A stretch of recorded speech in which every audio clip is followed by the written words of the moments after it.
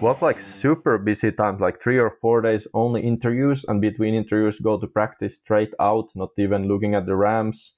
And I remember first practice I was going out with Ronaldo or Levi Sherwood, I don't remember. But anyway, I didn't even have time to ask how the ramps was set up. So like, okay, 9 ramp, 23, okay, yeah, okay, let's go. And then just out in a train. Of course, nowadays I'm used to it. It's like a normal thing, you know, when we go for a show or competition. But that time I was like super, what if I crash him out? I have to go but train with him. It was like sketchy and not that much time to like calm down and think about things and watch the course and like this.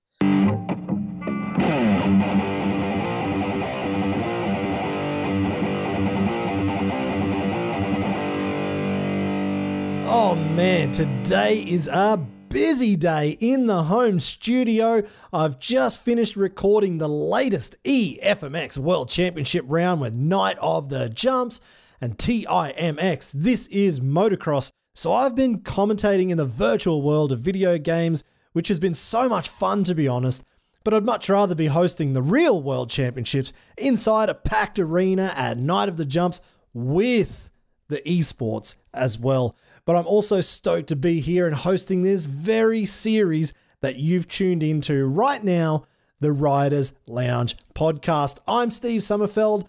I'm just a washed up FMX rider who has too many harebrained schemes and not enough time in the day to make them all happen. And you can probably hear my voice is getting a little bit strained right now, but to be honest, the best medicine to fix that is actually a nice cold Tannen Zepfler alcohol-free beer from the Rothaus Brewery. You knew I was going to say that. But actually, I remember last year at almost every single event I was hosting, my voice was blown out. I was struggling so bad. Maybe it was a cold or whatever at every single round. And I had Troy Mannering on the phone, who hosts Red Bull X Fighters and Red Bull Crushed Ice. And he was giving me some tips on how to get through the 3 hours of commentating every night, because he was just too busy sharpening ice skating blades that he just didn't want to come and fill in for me. But it was that icy cold beer that I'm sure that helped me get through it then and somehow make it to the end. Just. Speaking of ice, I've been leaving my beers outside in the snow, and we made our first snowman ever a couple of days ago, and I left the snowman with a little mini keg of beer just for a laugh. But actually, you can win your own free mini keg of beer if you jump on the Riders Lounge podcast Instagram page and tag a friend who you think would like to listen to this podcast series, but also that you'd like to share an icy cold Tannen Zepfler keg with. Now, I've actually heard from a lot of you since the last couple of episodes, and I'm so stoked you're liking the content and interviews with completely different stories in action sports from different athletes. And one of the questions was to find out more on the social media side of things. So this all ties in so neatly and so perfectly with my new guest for today's episode, who knows more about ice and snow than almost any other freestyle rider in the world. He was also part of the qualifying round of the first EFMX World Championships, and I'm certain we'll see him actually riding in the real World Championship Series in the very near future. He was a fan favourite Novillero to win his spot at Red Bull X Fighters, and I was stoked to have ridden with him at shows in Russia, and we've since become good friends. He's one of the nice guys of the sport, and he's also completely mastered the YouTube algorithm with his annual video series, DIRTBIKE versus STREETBIKE. All the way from the freezing cold city of Turku in Finland, it's Sebastian Westberg.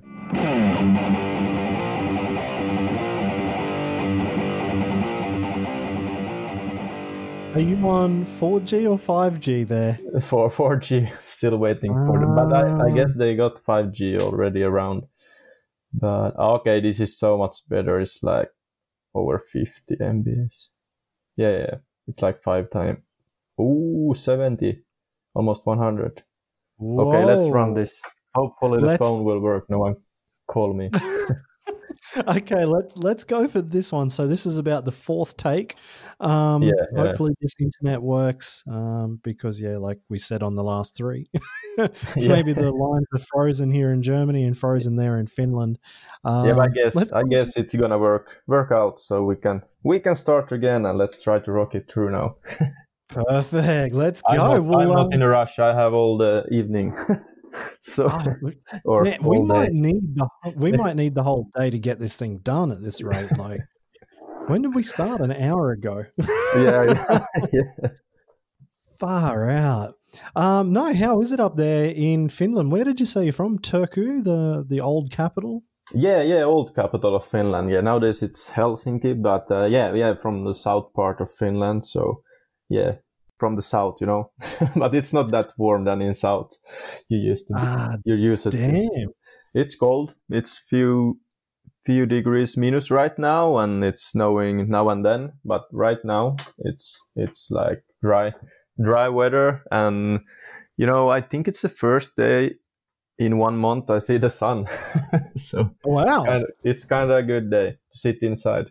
Yeah. I'm sorry. Should we cut this interview actually now so you can go outside and enjoy the good day for a change? Sorry. Oh man. So it is freezing cold. Have you already started getting the freestyle compound ready for winter?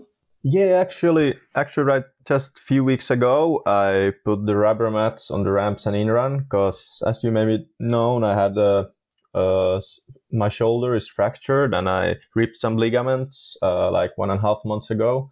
So when I went to the doctor, he said that try to take it easy for a few months and you can start riding in January again. So I'm really looking forward to it. So that's why I put the rubber mats on the ramp, and hopefully there will be some cold weather to get some snow and be able to ride with the spikes soon. Hang on, what? Hopefully it's cold weather and you get snow so you can ride. You're actually looking forward to cold weather. We're from Finland, so it's everything between rain and snow. So right now, when we don't got the freezing cold and snow yet, it's just wet and rainy. So you can't ride with normal summer tires, but you can ride with spikes, but it's not good for the spikes neither. And they're pretty expensive tires also. So you're waiting to the ground to freeze and get a little bit snow on the ground. So then it's better to ride. Wow. Okay, I have never done that before. I definitely do not want to try that. So how does it work? You have to put the rubber over the ramp and all along the run up. I'm guessing you're fixing it in place somehow on the ramp, and then it just covers the whole thing, like just one big long piece of rubber.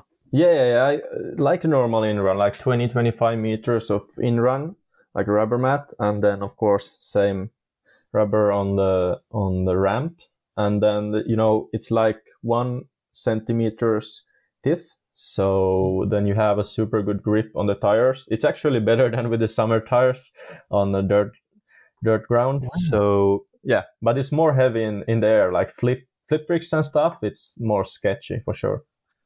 Okay, so the bike has to work harder. Obviously the spikes are digging into the rubber, the motor has to work harder to jump. Exactly. You have to go a little bit faster, and also remember, like in flip bricks, you have to pull harder to make it around. But otherwise, it's good. But doing shows and stuff, you're freezing in your, I would say, balls with fingers in minus 20, 30 degrees, mid of the winter, doing shows in like a ski center or something. So that's where it gets hard. I bet it does. Whoa, minus 30 shows. How many of those do you do in a year? There used to be from 1 to 6 shows, like in the super cold weather. Depends of the year. Of course, you never know now from the next year when we got this virus around. But hopefully we got some cool shows in the winter too. And always the pictures is so sick because we don't have that much daylight in the wintertime. Or actually never in Finland. But the pictures is super sick because all the ground and everything is white. so you can see the bike and trick super good. That's and even better with effects.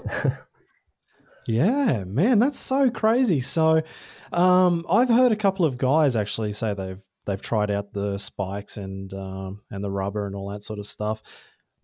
I guess the biggest problem you would have, imagine you get a call. Oh, no, sorry. You said you wanted to go to Spain already for this year. For sure. So I'm waiting to ride with summer tires. Yeah. And after my shoulder injury, also like would be more nice to start riding with summer tires. But I guess we don't have any flights to Spain because we're taking so carefully this virus thing in Finland. So it's super hard to get there. I got like Norwegian flights. They canceled it already 4 times. I always change them forward. And right now it shows that the first flights goes in April next year. So I would like to go in January, but it's super hard to get out from here behind the seats. So you've just, so now your winter's wasted for the Spanish winter of riding, which most Northern European guys do. So yeah, I guess you better get used to those spikes then. Do you buy the spikes? The tires come like that? Or actually I got Mitas spike tires, and my sponsor Motorengas, who is like retailing them in Finland, they are building it by hand. So it's handmade tires with the spikes. So they made it good for me. So on the side of the tires, the spikes is not that long than in the middle, so they don't scrape the rear end of the bike. So that's pretty good. And I always like to ride them. And you can do more than one season with the spikes because they are, handmade is always better for sure when they know what they're doing. Actually, I did my first backflip with spike tires, not in the snow and freeze, but it was so muddy. Like it was like around New Year, 2013 or 14. So I did super kicker backflip because I needed to ride with spikes because it was so muddy. So there is a... So your first ever backflip to dirt? Yeah, super kicker backflip, or dirt to mud, I guess. It was. Sorry, to mud. Yeah. On a landing, but mud, yeah. Wow. And had you planned on, obviously good weather, you're training in the foam pit, you're about to go to dirt, and then I'm guessing it's just rained like hell. And you went, I'm going to stick my spike tires on to get this job done. Actually, the funny thing was that we didn't have any foam pits in Finland that time, so we just went straight to dirt. My cousin, Hanna, was filming, and my dad was checking around if I crash or something. So it was like always, the days when you're trying to learn something new, you get the good feeling, and then we go for it. So, yeah. Wow. That is impressive. Then year later, I went first time to Spain to the Lledes Park, and there, of course, did my first long distance backflip. But I also smashed my head on the first try there. But in the end, in few days, I landed. So that was kind of more easy to do it on long distance and without spike tires. Yeah, I can imagine it would be. Oh, man. Good old times. Yeah, the good old days. Wow.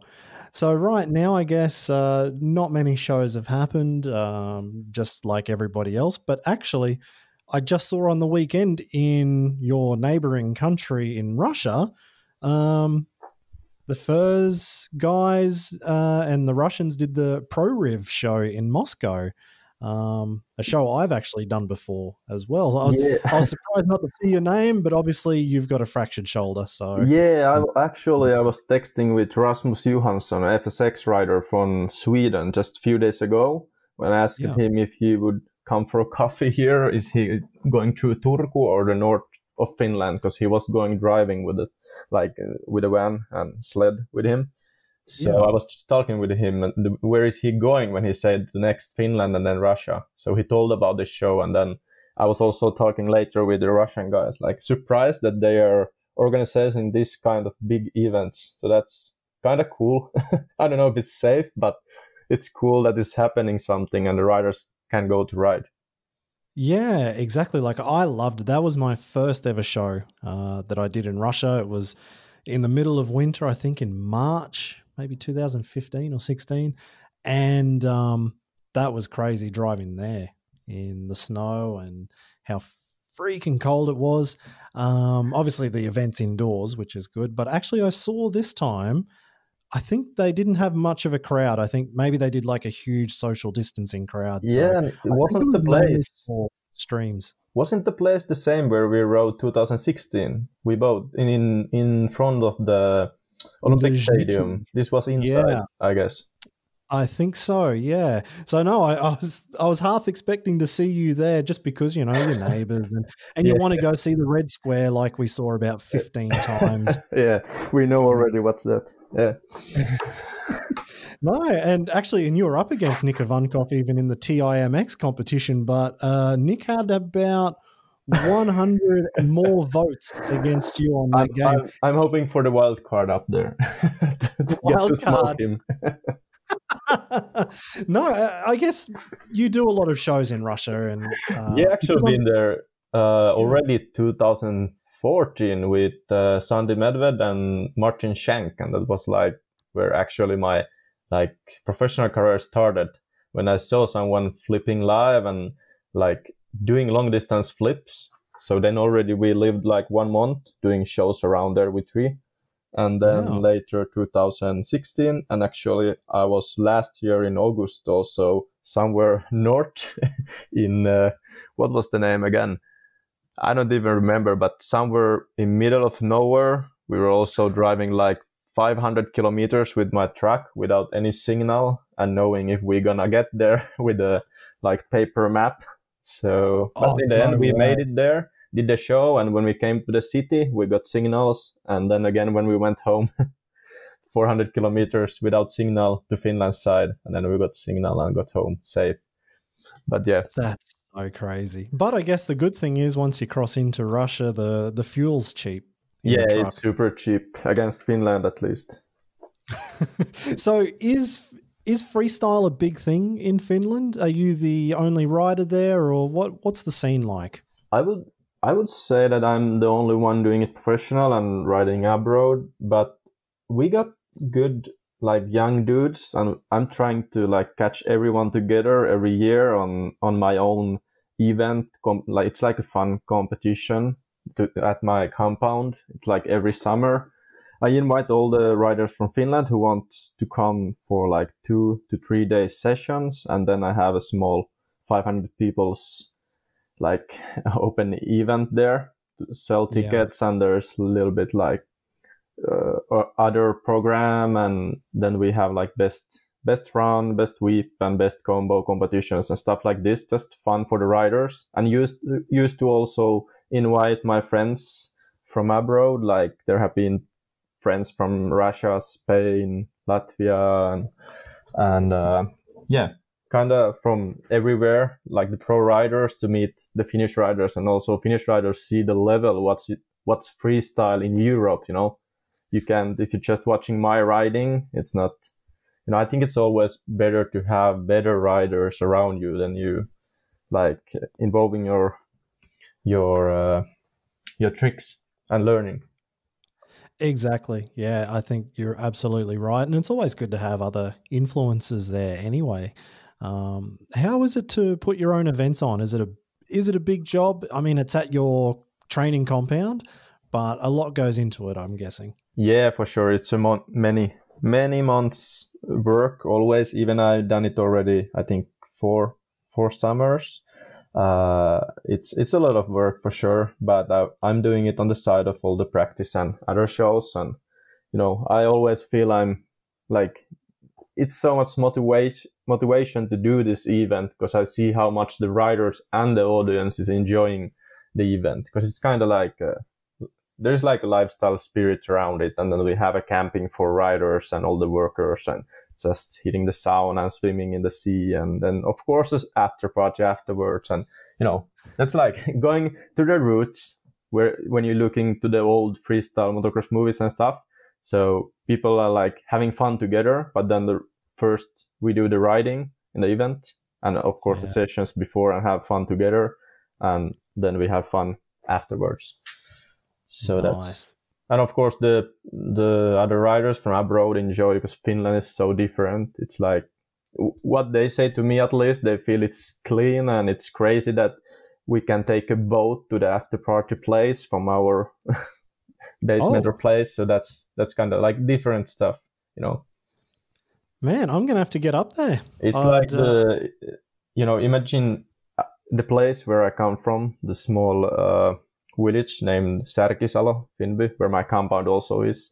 I was moving until I was 15 years old with a ferry every day to school and basketball practice and stuff like this. So I'm like a real countryside cowboy. Wow. It's far away from everything.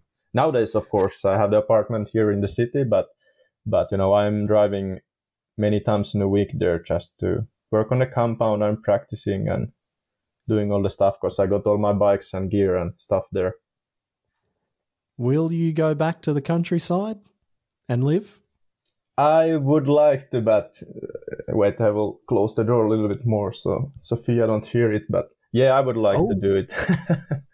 yeah, for sure. Yeah, but I think in the future to build a summer house there. My parents and sister is still living there, and actually my 94 years old grandmother. So it's always cool to go there and grab a coffee and then work or practice on the compound rest of the day.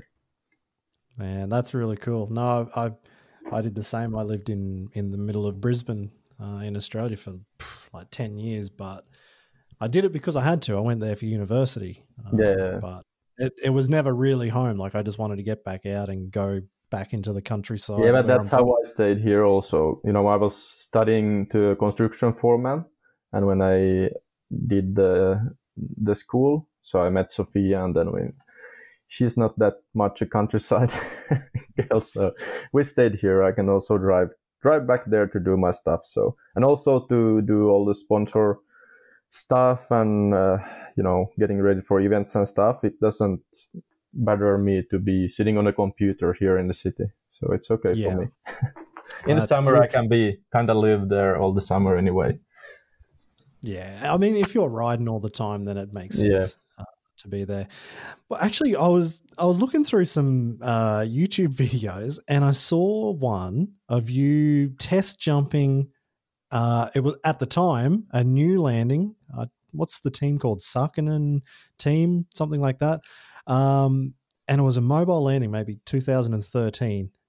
There was hardly any supports in this ramp or in the landing. There's no airbag, and your first jump, you completely overjumped it. Was the testing of our first mobile landing.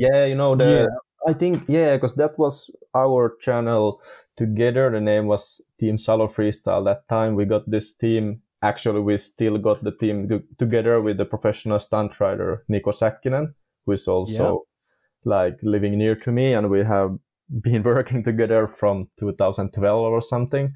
But this mobile landing, we didn't even know how to build one. We just knew how the landings and everything should be. And we need this to start doing shows in our own country. So we built one. And, few years later, after the few first shows, I guess some guy from abroad sent me a message on Facebook that, dude, you need an airbag there. And, I didn't even think about it that time. It sounds stupid, but, because we have been like trying to figure out everything by our own, how to do our sports and stuff, and just watching YouTube and trying to understand how everything works out before, meeting other riders. So yeah, I can feel you when you watch these videos, like how stupid it is. But no, not stupid. We're making it working. Yeah, it just looks so crazy. And I saw you just catch the landing on the first jump, and I don't know how you didn't break your ankles. Maybe you did. I don't know. No, I just smashed my hand in the handlebars. I think I know what we do, you mean. So the reason I was looking for your videos on YouTube, because there was one, I guess, that got you. Was it YouTube that got you there?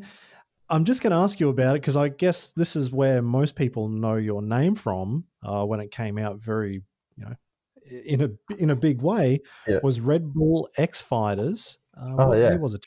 2016? 2016, Novillero. You were the fan vote Novillero, is that right? Yeah. Actually, I remember I was that time when I knew I was chosen to the competition to compete there. I was in south of France doing a show with a sled guy from Finland and got a call that damn, you won the voting. You're going to X Fighters. Was like, what? Just 2 years ago, I was in Russia with Martin Schenk watching it from TV. Like, not even thinking about the ride there. But like, of course, was a dream always. But yeah. How did that happen? Because I remember it was the fan vote, and I remember seeing all these names coming up, and your name was just consistently on top. Maybe it was 1 week or 2 weeks or something like that where people had to vote, and your name just kept getting more and more votes. Yeah, I'm actually trying to find the video. I remember with Mark Pignol, my friend from Spain at the ADES, he filmed with a phone most of the jumps, and then did it. When I saw all my age, like kind of my age riders, film the clip and put it on the page, and was okay. Let's put this. Here's some. There was some jumps to the foam bit, and also some dirt jumps, and like some cool phone clips. Put them together, and let's see. I'm starting to get votes, but okay, let's share it on my social medias. Actually, Instagram and Facebook mainly. And then in the end, when, like, I don't know, was it my fans, friends, but everyone started to share it and like I think it was called Red Bull, but they were thinking this is a big thing. Even they didn't know what is it about, you know? Yeah. And then people just started sharing it, and I don't remember it was me or two more, like in the top, who had so much more votes than many of the guys. Then I think people just saw a possibility to go in. So I started feeling like from Europe, people I didn't even know started to write me that, you know, we want you to win of these 2 or 3 guys. I don't remember. So I was like feeling like, what? Where did they even find me? So of course, from the Red Bull side, and they were thinking, who is good to go there? This is maybe, you know, guy no one knew in that time. So maybe that's why the guys who didn't even know me also went to my side. And I guess we also got good promotion from my social medias like Facebook and Instagram that time. But that time the YouTube wasn't that big. This came like the later years when we started doing like viral projects here. Yeah. But I don't know what was the main thing. Yeah. Yeah, like I remember just watching like Seb Westberg. I've never heard of this name, but I guess I was in that same boat of I had to click on your name and see who the hell is this guy. Yeah. And then you won. And I was like, whoa, okay. And I mean, the video was, you said it wasn't that good, but I quite liked your videos anyway. Actually, I didn't even find it on my YouTube here when I searching, but I know it's somewhere here. And so you've won the vote to get in. That's kind of the, let's say, the easy part. Yeah. The hard part is actually getting there and doing it all. What was the feeling like just arriving at Plaza de Toros in Madrid with all your heroes? I remember I left Finland. I left my cripples to my dad when he took me and Sofia, because Sofia came there because, you know, they paid the extra flight ticket for a mechanic. I don't have a mechanic. I'm doing everything by myself. So I was, okay, Sofia, come with me to Madrid. There's a like small competition if you want to join me. And she didn't know that much that time. But I was practicing flares to the foam pit. So I broke my ankle the evening before, just jumping off the bike, super stupid, jumping to the air and landing on a bike. So we went straight from the doctor. Yeah. We went right from the doctor to the airport, and my dad said that, you think you can go with cripples to a competition of Red Bull? I guess if you leave those cripples, I can believe you can also ride them, like something like this. And we left them. And I remember when we were sitting in Finnish fly, we got like 3 seats. For me and Sofia, we asked if we could like lift the leg up there, and if the girls could bring us some ice, and she was holding all the 4 hours fly the ice there, so I could get my like skate shoe back on the foot. And same was between all the practice and riding at Plaza del Toros, was like Sophia was keeping eyes on my legs to get it back on the riding boots. And I guess nobody actually knew about this, that I broke the ankle before. But I can later, on the videos and pictures, I can really see it because I didn't have the good stretching on the tricks and stuff like this. So, wasn't, wow. But was like a good thing that I could in the end ride in the event. So that's what I'm happy for. Yeah, exactly. You got there. You made it happen, even with a broken leg the day before. I'm blown away. I didn't even know that. So yeah, I think I never. It wasn't the Finnish media, but I guess it was better for me also that people don't know there, so they don't get that much scared. I guess pretty many was also scared to see me riding there. So, but I was just enjoying it. It was just when you took the boots out, you had to take care that you get the leg back in the boots again. So yeah, exactly. Yeah, I think every freestyle rider knows the feeling when you break something. You're under the adrenaline and thinking like, this is not stopping me if I can walk. That's so crazy. Well done, man.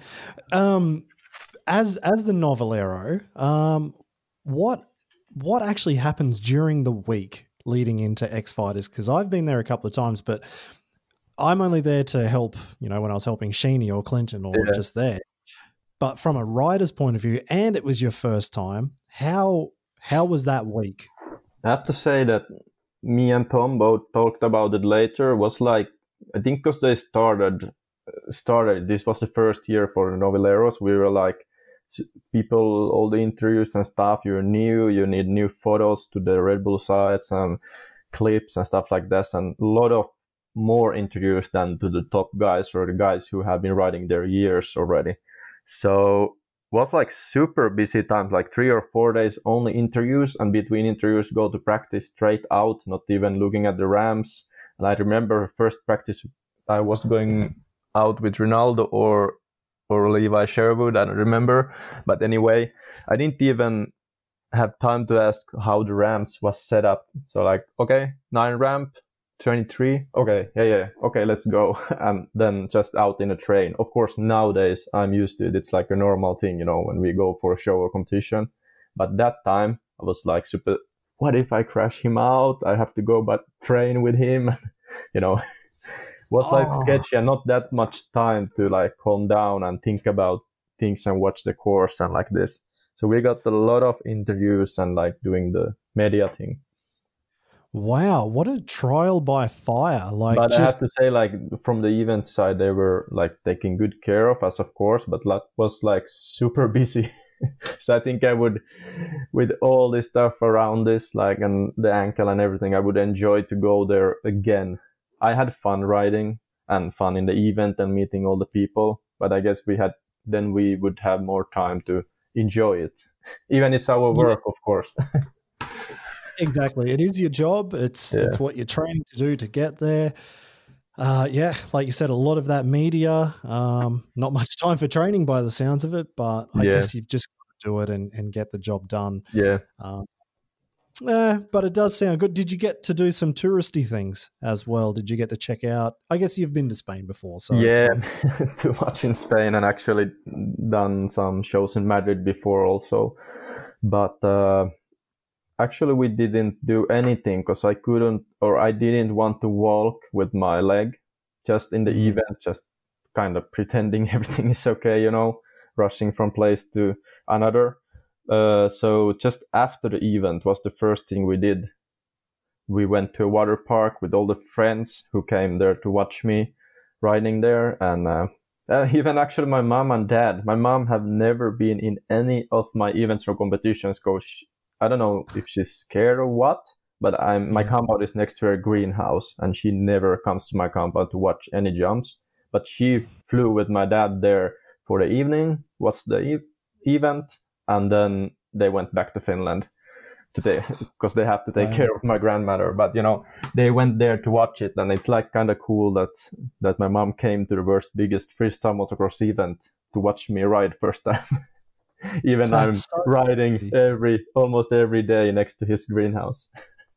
That's kind of funny. So crazy. Yeah, actually, my dad was the same. My mum watched That was not a problem. But my dad never, not once, watched me ride freestyle. But I guess we understand them, so. Yeah, exactly. So what was your favorite part of that entire event? Like, you put all your tricks together as good as you could with a broken leg. What was the one moment that you'll always remember, I guess, from that Red Bull X Fighters? I have to be honest that I think the coolest thing was like going for the main run in the main event, like coming out from the tunnel. That was for sure. Then the next, if I have to choose another one, is like after I did the run, came back to the pit, and some of my friends, I think it was Sophia or someone, gave me a Finnish flag. And like then I understood that, no one from Finland ever rode in this event. So it was like super cool to make like kind of history in Finnish motorsport, to be the first one. And then I was like repeating everything what happened the last days and thinking like, damn, I made it, Even I wasn't the winner of the event, I was, I was winning myself to be able to ride in this event. So yeah, I think that's the two coolest, going into the run and going out from the run in the main event. Surviving. You probably didn't even breathe in the middle of that. There was probably 90 seconds or 2 minutes where you probably didn't even take a breath. Yeah, when I watch afterwards, I'm like, I remember I was enjoying the riding, but, so slow on the course and everything. Like I could do it, I think I could do better tomorrow with this broken shoulder. But, it was fun, and it's like a milestone in my career. So that's cool. That's awesome. Do you think with that, obviously your name really got out there, that completely changed your direction in freestyle motocross? Yeah, for sure. And then also so like the real professional side of it, that like also easy for me behind the scenes from Finland, watching up to something, when I see it live. I mean, the other riders, the event, everything. Like you're growing when you do this stuff. Yeah, man, it is awesome. It's good to see that from that point where you've got to now. Maybe that wouldn't have happened if you didn't do X Fighters. Maybe it would have. I got a lot of motivation. Of course, good shows and a few competitions later also, and landing my first front flip the year after, and like, it has much to do in my career for sure. And also, like you said, you never heard about me, and now we have done some shows together and texting once in a month at least, and that's cool for sure. Exactly. Now I can say I've got a friend from Finland. Like, I would never have thought of that before. Actually, no, I've got two. The web designer for Lakes Networking who sponsored me. He was living in Australia, but he's actually Finnish as well. He probably, really? I don't know. You probably know him. There's not that many people up there, right? Not that much. No, exactly. One big thing though, that this, probably the main reason I wanted to talk to you this week is you've just released your new YouTube video, and you were talking about this just before about the viral videos on YouTube. Yeah. DIRTBIKE versus STREETBIKE #4 has just come out. But to give everyone a bit of an idea, you've got 125,000 subscribers on YouTube. The second video you did of this, there's now 4 in the series, but the second video is almost 20 million views. The third one was 11 million, and this one is already 250,000 views. What the hell is going on in Finland? Actually, the funny thing is that it's not going, the video is going around in Finland, but it's viral around the world. So that's pretty cool. This is also with a friend, Niko Säkkinen, the stunt rider. And to be honest, most of this thing is about that he's such a good and cool rider on this street bike, going everywhere that no one else has gone. And also later has seen so many people trying to copy this idea of the dirt bike and street bike and not even reaching to these views. So that's cool that we could be the first to do this dirt bike or street bike. Like, it's not only riding, it's kind of, it's like 3 to 6 minutes riding clip, but mixed with some kind of comedy. So there's like intro and outro, like with a small story. And this is like fully like side projects for us, but we're trying to do one new clip every year. And that's why we just released a few weeks, or I think it's 4 weeks ago already, the last one. And trying to go around Finland in different places where no one has been riding with motorcycles. But of course, this is not the illegal style. We got all the papers to ride in all these places, like in the second one on the fields and jumping our some buildings at my home yard. And then in the 3.0, we went to a ski center and like my first schoolyard with the kids and stuff, like just going to places that no one have been at with the dirt bike or street bike. So like trying to make a clip that everyone likes without even being interested about dirt bikes or street bikes, mix it with the comedy. That's awesome. So you've actually done the hard work to get all the permissions. That's blowing me away. Yeah, but of course it's about marketing and our social medias also. But like the filmer, editor Niko Säkkinen, he's making a good work with this. He has been filming and editing all of this. But then I used to, in winter time, when I have more time, I used to strip them and think about all the places and make like the papers that we can write and film there the next year again to make it like a good story, The main thing in this, that it's story from start to the end, and then hopefully people enjoy them. That's cool. So what's this fourth one about?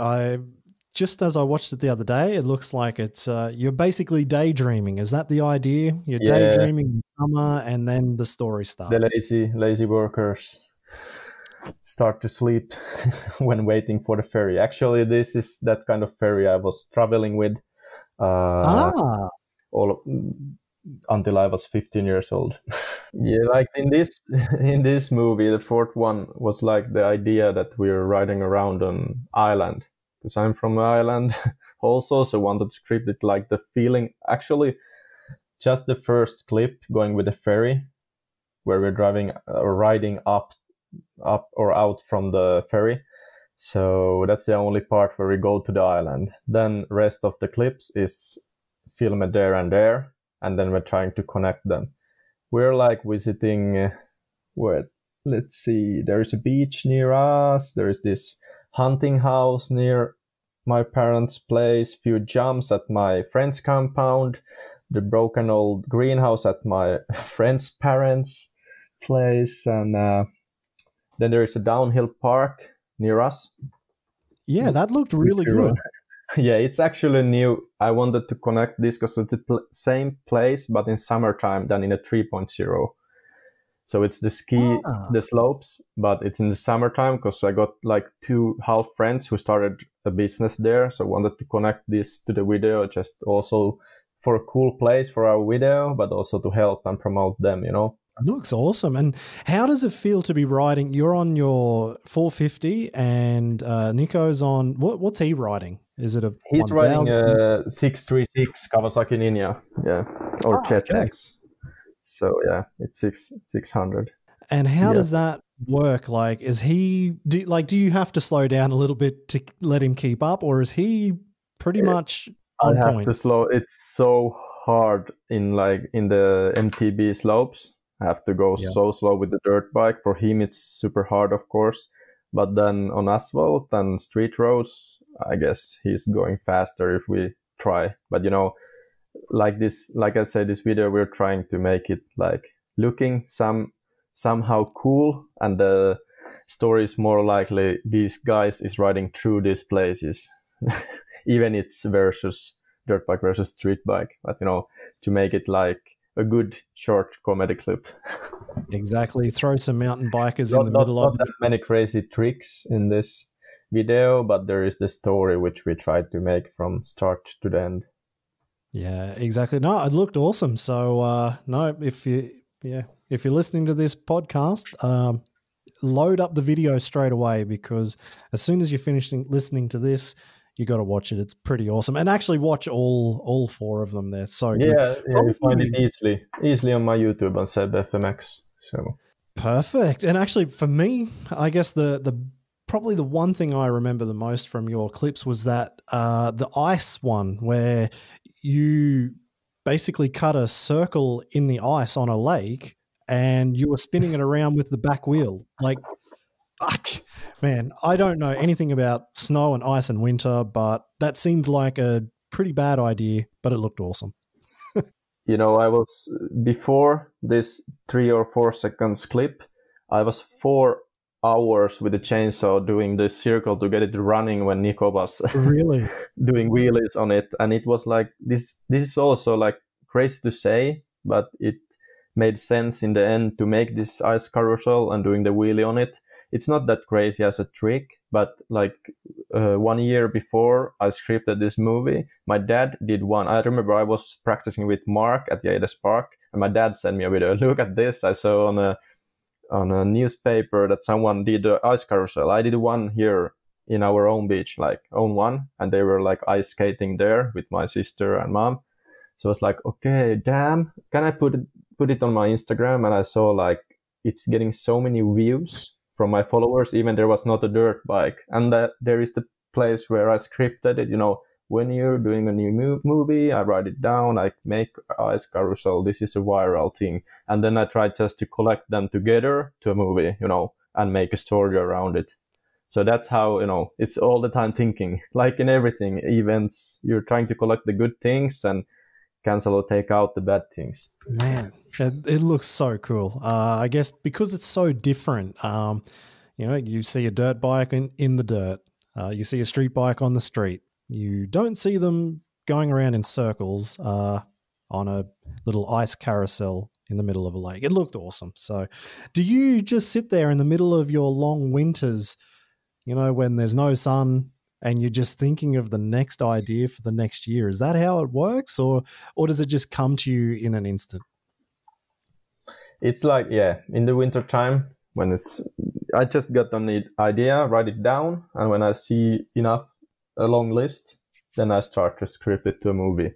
And then maybe it's changed later again, and I get some better ideas, take out the bad ideas, but it takes time. And then you also need the luck to make it a good one, you know. How much time do you put into making these 3 to 6 minute videos? Like, is this a month or 2 months? Or? From film, scripting is hard to say. It takes too long, but filming is from 3 to 5 days. Mm-hmm.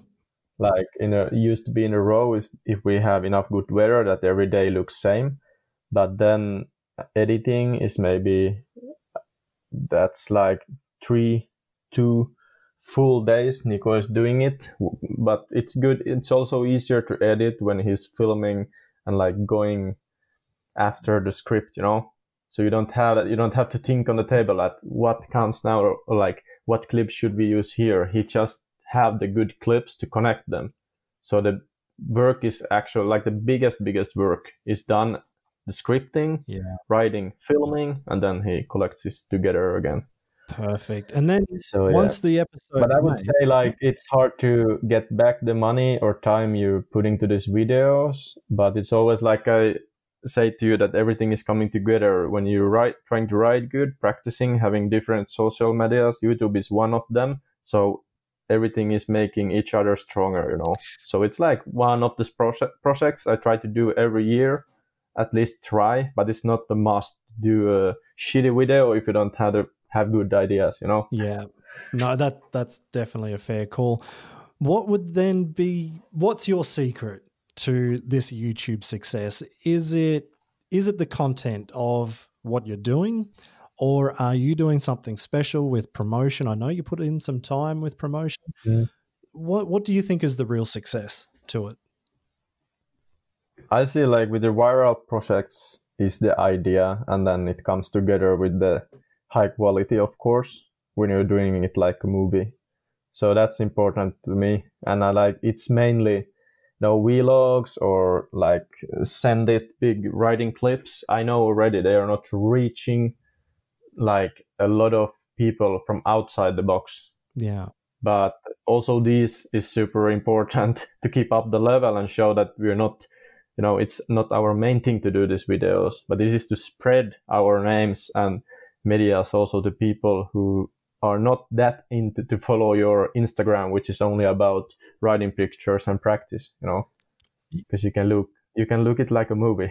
Yeah. Or watch it. Yeah, fair enough. So it's more that it's this crossover discipline. Everybody can understand it. And that would be the obviously the secret to your success. Yeah, but I have to be honest, like the one thing I don't understand, like mainly like the millions of views of like Tom Paches is, in my eyes, he's one of the best riders in the world, but he does a full send freestyle motocross video with the best tricks in the world. Yeah. And he makes views with this. I know I would like to say that I think he's the only one in the world who can do this full send video, which is also entertaining, and it looks like also people from outside the interests are looking at, it's not a story, it's just the hard tricks, and I love to watch it, and like so hardcore to see these clips, but I don't know how he did it or how the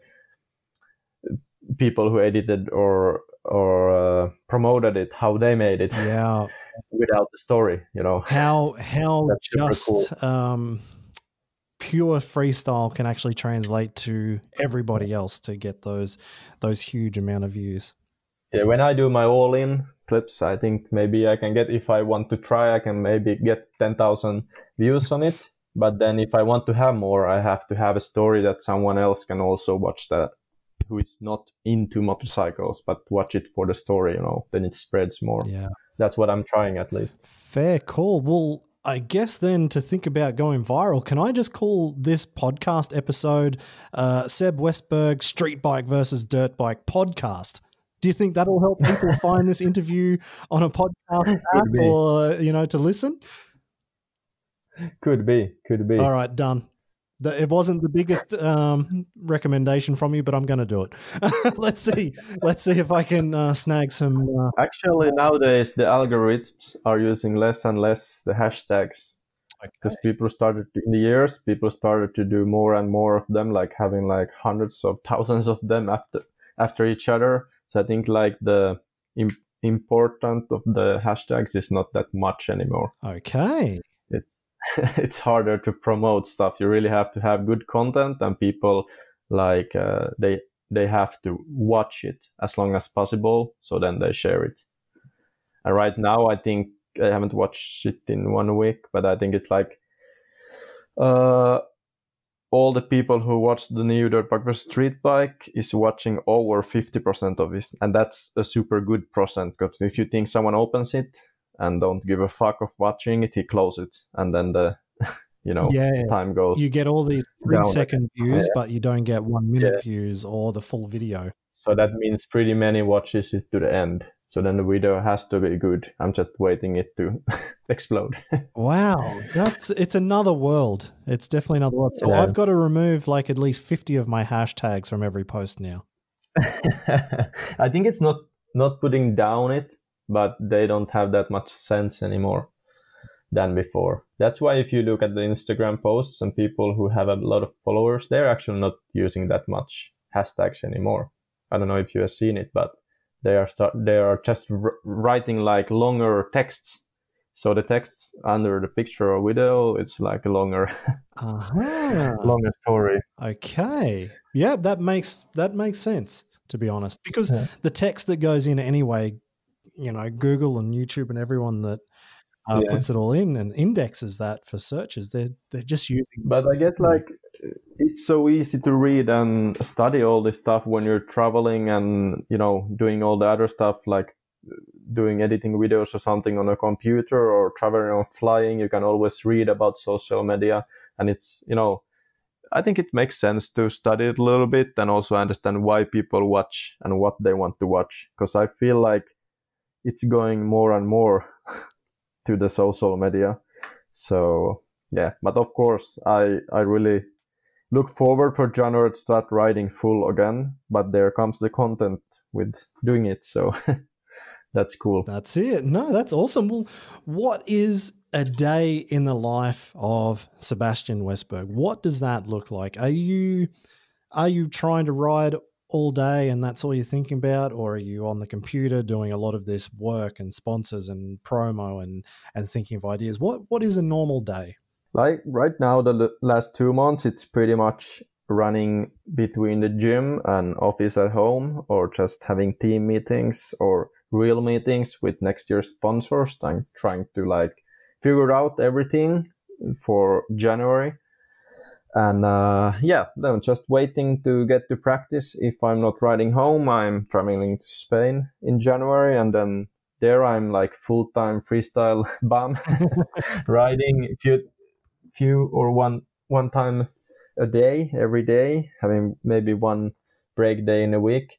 But home, like summertime when we can ride full at home, I think it's like 2 sessions. Between that, I'm working on the compound and pretty much using all the daylight to be on the compound and practicing or welding some new ramps or stuff like this. Man, I'm also all the time following and waiting that Night of the Jumps gets back in real life also. We need to get the new ramps there, at the compound. This is exactly right. That's what we need to be doing. Man, you're just going to have to keep welding and just bring them all down on some trailers. That'd be awesome. Exactly. So one of those big things that, you're talking about with building ramps, I know you are not scared to try different tricks in the foam pit. You've landed front flips to dirt, and not even to dirt, onto your mobile landing. I saw the video of you. I think, was it the first front flip you did was at a show on the landing? And I think you might have even washed out a little bit on the landing. But actually, the first event where I sent my front flip in an event was, I don't know, I have done it on 5 or 6 events already, I guess, front flip on mobile and dirt. But the first one in an event was home at SebFMX Fest, and it was kind of funny because no one of the riders even knew it, and I had think about it, like, okay, a few weeks ago, right. I did it to foam pit, why not? Yeah. And it was like no one knew about it. But then I put the cheater part on my ramp, and just in the end of the show I said, like, if people want to see the first front flip in Finland now, I can show it and just full send it without gear in the t-shirt, and I can't fuck this up because it's my own event. No way.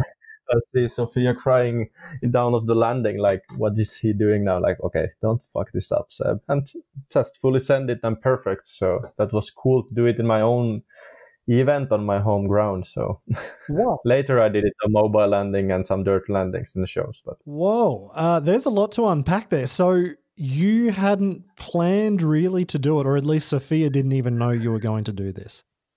Actually, no one knew, because I knew there was some kind of argument coming if I told about it. Oh my God, I thought you meant just the crowd didn't know, but even your girlfriend didn't know. I'm surprised she hasn't killed you. Not yet. So, okay, that's one thing. The other thing, did I understand correctly? You had to put on the cheater mechanism. Did you have to bolt this onto the No, I built the first like prototype I made, which was on this ramp. I made it like with the axle, so I just took it out and put the cheater ramp on place and then put the axle through it. It was like kind of easy to take it out, and if I didn't want to use the cheater part, then I just put the plywood on it, and it was a normal radius 8 ramp. Huh. Okay. So yeah, that's how I actually build the show ramp also, with the same style, but it's like better built. Wow. So you've got a dual purpose ramp. You can turn up to any show, do a normal show, and then stick the axle through and get the rocker on and make it into a front flip cheater ramp. Yeah. Wow. Well done. I didn't expect that. Yeah, but it's more easy to travel with one ramp if you have to do a front flip in the show or whatever. You would just need to pull one ramp with you, and you can use it for the normal show. It takes a while to take out one part and then just put the axle through and have the cheater part there. Huh. Hey, you have a lot of time up there in Finland in winter to be thinking of the ramp build to make it easier to take a ramp to a show. Oh my God. That is Yeah, of course. That's the thing. Like I have to be honest that I enjoy most to go shows abroad. Someone brings you the bike. I just do my mechanic stuff to put my parts on. Someone else have built the ramp and landing. I can just ride. That's the life. But back home here, you have to do all the work by yourself. Even had to take my truck license in the start to be able to drive the mobile landing truck. You can't do shows without your landing. So, yeah, you've got to get a truck license. Man, things aren't that easy when you're doing it yourself. Yeah. So you've got the front flip down. I know you're not scared to try a double backflip. You've put a lot of videos of that up over the time. Have you done the double to dirt, or is that still just a foam pit trick for now? I feel like I got it dialed. Oh, yeah? So I want to do it when the snow melts, not with the spike tires. This trick I'm not gonna do with spike tires, I promise. Or I don't know. But anyway, let's see. And will you tell but I tried it. Sophia? Will you tell Sophia before you do the double? I'm not sure, actually. Anyway, she will. Let's see when you put out this, if she hears it. But yeah. Yes, I bought an airbag mainly for the double flip to start doing them on shows for our own landing. So I tried it once at home to the airbag, and I was landing on both wheels, but I guess my rotation was a little bit too fast. So somehow, because I still had the broken right wrist, the scapular ball was broken that season last year. I did the surgery and it's okay already. But so I kind of whiskey throttled in the landing. So then the bike flew like a third flip. But I landed on the wheels, but then I just slipped out from the landing. So it was kind of good, but I just have to finish it. As bad as it was still good. Yeah. Wow, I'm starting. So in foam pit, I got it dialed, and I guess even better now when my hand is like fixed. So yeah. And right now, been 2 months just hitting the gym. So, I feel like even the coronavirus 21 will be the year for sure. Got pretty much shit dialed that year. So I think it will be good. Man, that's crazy. I'm guessing then you're working on some other tricks, but you're probably not going to tell us here, are you? Or can we no, for sure. Damn it. I thought I was going to get a... the bad thing is that the foam pit is freezing for the winter, so you can't jump to the foam pit. That's the only bad thing for practicing new stuff. But you can at least ride and keep the riding level like normal. But then in Spain, of course, in the Ades Park is the best place to be, in my opinion. And I got the other bike there. So, and there I got Mark and Navas, both brothers, and everyone riding, and of course meeting a lot of other riders during the winter. So that's good. You can ride with summer tires and hit the foam pit. So I think that's all you need for practicing new stuff. Yeah, and you've seen they have the new quarter pipe also. Yeah, so, exactly. Well, I actually interviewed Navas. He was the first guy I interviewed for this podcast. We were talking about how he has the compound down there in their town of Lleida in Spain, and guys like yourself coming down for that winter time and getting the training in, and how good it is, even for them, like for those guys to have you coming, and there's always this new influence and different people riding, and everybody's tricks just go through the roof for that few months. Yeah, I think everyone has like their own good, like someone does one trick better than the other, even you're on the same level, whatever competing or not, but you can always learn from each other to what's the different styles and stuff like this. Yeah, that's it, exactly. And that's, I mean, it's always the best way to learn. You watch somebody else, maybe not, it's not competition, but you just want to try and do better. And yeah. The things you could do down in Spain, but I guess you're not getting a flight this year at this point. But something that seems to be coming through a lot in what you're saying with riding, you'd go to do this, but you've got a broken leg. You've got a broken wrist. Now you've got a broken shoulder right now. You seem to have a fair few injuries. Is this because you're doing front flips without telling people and, getting ready for X Fighters and you crash on a Flair? What's going on? It's now and then, but it always sounds more when I say, like, when you're riding or ending the season, riding to the end of the season with some injury. And then I try always to, if it's possible, to end the season good and then do it when it starts to rain and snow. So fix myself. You time your injuries? It's kind of that. Yeah, actually I'm trying to. Sounds stupid, but I'm trying to time them. Okay. Then I lose less time. Perfect. Yeah, I mean, I was always stupid and had my injuries at the worst time, I guess. I think like mostly of the riders on the world right now would like hope to be injured this year, so they could say that I was injured, I couldn't do any shows or competitions. Yeah, well, actually, I was just talking to Pat Bowden the other day. He broke I think it was his wrist at the start of the year. Or maybe it was at the end of last year. I can't remember. But basically, he's been 11 months out of action, and he's just now hitting the biggest jumps again. Exactly. So this was the year for him to be out of action. And I remember he was pissed at the start of the year that he, was possibly going to miss the World Championships. In the end, he did, but so did everybody else. So it kind of didn't matter. It was a good time to be injured for sure. Exactly. So in 2020, we have realized pretty quickly without events, all freestyle riders and anybody in events need to go get a real job because we are lucky in what we do, that we can ride shows and have fun and we can earn a living. But when that all comes to a stop, if you weren't doing freestyle motocross, what would you be doing in your life? I think you said something about a construction manager. You did. Yeah, I did actually construction foreman in school in the university. So I got the papers to be the boss of the buildings. But as I'm all in the freestyle, also I'm welding and building everything by myself. When the Corona started, I bought a small apartment to fix it and rent it out. And then also now later, when just before my few months before my shoulder injury, I also bought one other apartment and fixed it. And now I actually sold it a few days ago. So I have been trying to work a little bit on the construction by my own, just to make some cash in case there doesn't come any shows or competitions in the near future. But that has been like a good possibility also during this time. But I guess it has to dump some. If it's not in the construction, I guess, and I wouldn't ride or I wouldn't feel like the motivation anymore, I would work with events, I think. But events also has a lot to do with construction. So yeah, so you're going to stay in events, you think now? You've been doing it for so long as a professional athlete. Probably when you're done, you'll still be in events.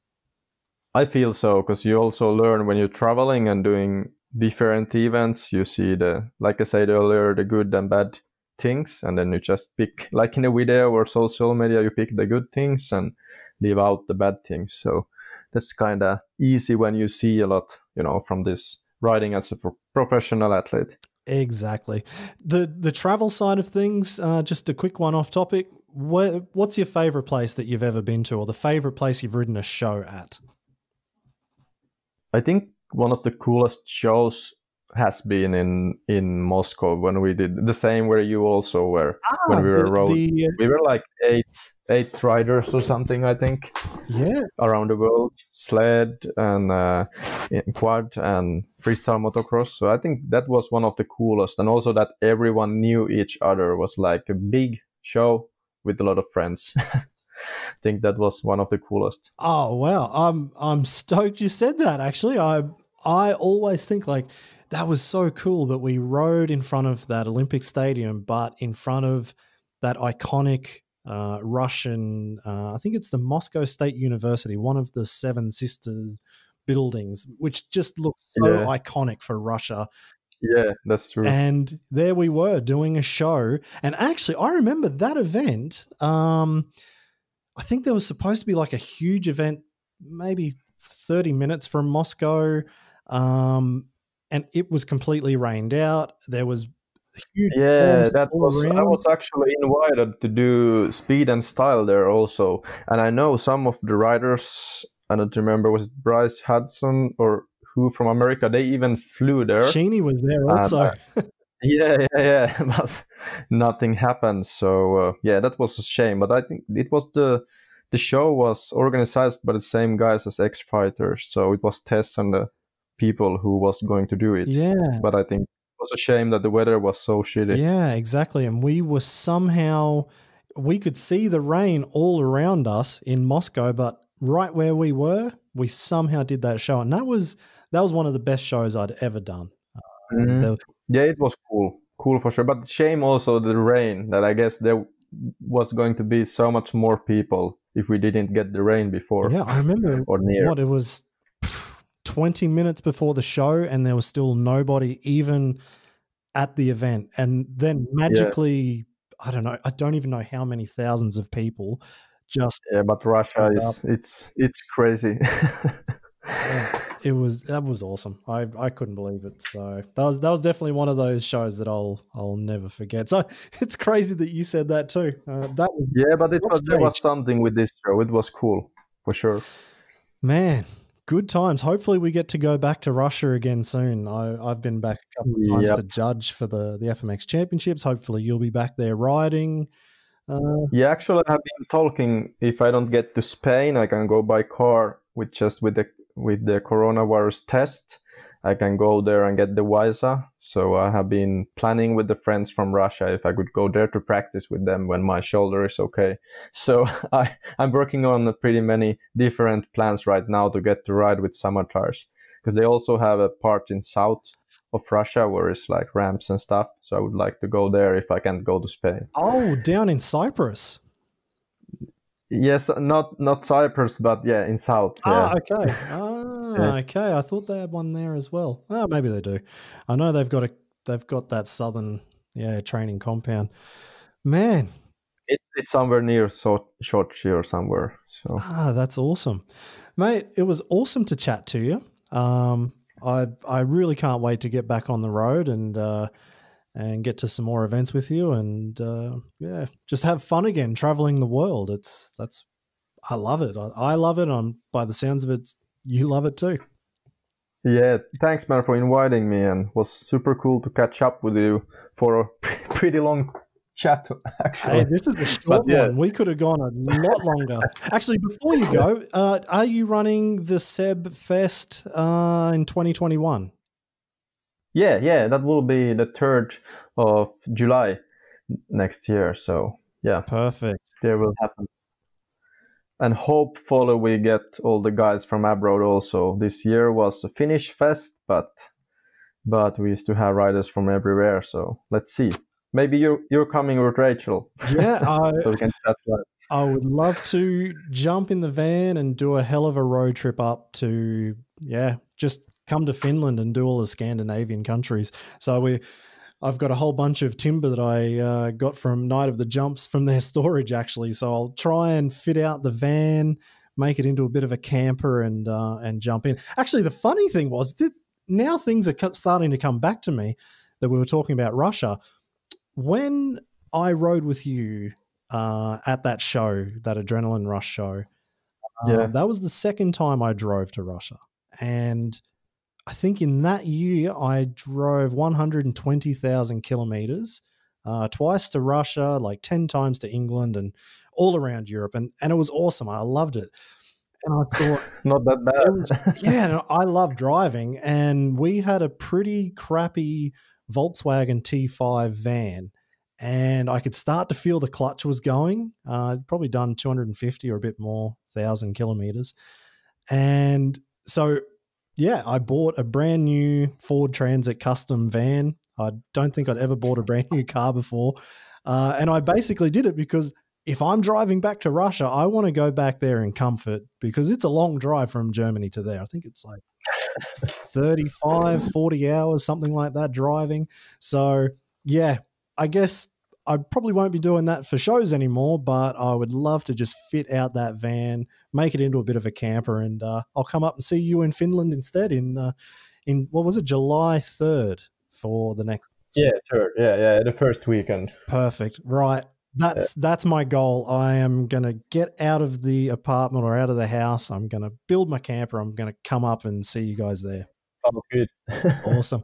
Thank you very much, man. And good luck with street bike or dirt bike versus street bike 4. Sounds like it'll be another big one. Yeah, hopefully people will find it out there, and I get back to ride, not just watching the views on YouTube. Awesome. Thank you very much, mate. We'll talk to you soon. Yeah, thanks, man. Hear you soon. Cheers. Thanks so much to the Finnish rider, Sebastian Westberg, for taking the time to talk to us about everything in freestyle motocross that he's learnt up until this point and where he's going into the future. And from one Finn to another, it's my man, Antti from Lakes Networking, who I met when he was working at the office in Australia with Papa Jace and the team. He's moved back to his motherland of Finland and has almost finished designing my new website for this very podcast. And to be honest, I didn't think when I first started this podcast series that I would even bother with a website. I have access to make it happen. That's not a problem.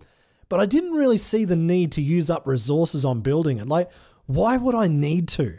But the more I've learnt by talking with guys like Seb about how YouTube works and other writers or industry folk on their experiences with social media and its link to websites and the link between all of them, I figured, you know what? I need to do all the right things if this Riders Lounge podcast can grow and bring more fans of motocross and freestyle and action sports into our orbit. I'm just doing this for fun, but I do have the tools to create this series from my real work in voiceovers and TV hosting, which is so cool. But why not make it more visible to everyone and build the community around it? And one way that Rodhouse wanted to help the series to build and to grow, which is I absolutely love them for, was helping with this promotion of free beer. And I mean, that's awesome at any time to get free beer, but the giveaway of the mini kegs once we hit the 1,000 followers on Instagram, which I truly appreciate. And we're almost there. So if you jump on now, you'll probably still just have a chance to win some free beer. And I'll put the link directly to that promotion in the show description. And actually, I do want to say a big thanks to the mysterious entity that is FMX Funnies, who have been making some awesome FMX related memes on Insta lately, but also making a couple for the guests on this show, such as Levi and now Seb Westberg. Whoever's running that page is doing a bang up job, so I recommend you check that out for a laugh and see which other riders they'll take the piss out of next.